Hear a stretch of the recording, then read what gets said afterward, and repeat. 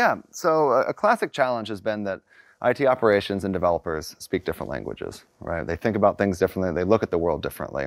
And oftentimes their tooling shows different views of the world. And that can make it really challenging for them to collaborate and work together to deliver an application into production. And so one of the beautiful things that we're doing with Tanzu and VMware Cloud Foundation is that as developers are using Kubernetes and using that interface and provisioning applications and pods and containers and clusters, that those same objects are fully visible now in the vSphere client. And we're literally seeing them made here as they're being built. Exactly. So as a developer types it in, immediately the IT operations teams, the VI admins, are seeing that as well. So they're really reading off the same page. Exactly. So now when they're talking to each other, they're actually speaking the same language. Exactly.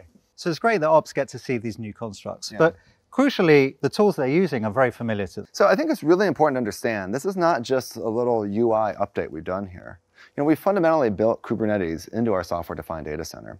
This means that these objects that are visible here, again, Kubernetes concepts like namespaces and pods, are not just visible, but you can actually act on them. You can leverage all the great vSphere capabilities, things around storage policies or resource management capabilities or DRS.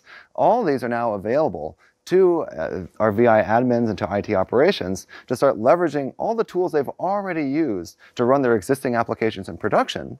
They can now take and apply to their modern applications as well. These concepts are now there, but it's how do we ensure that we can continually evolve our VI admins in terms of their capabilities and role.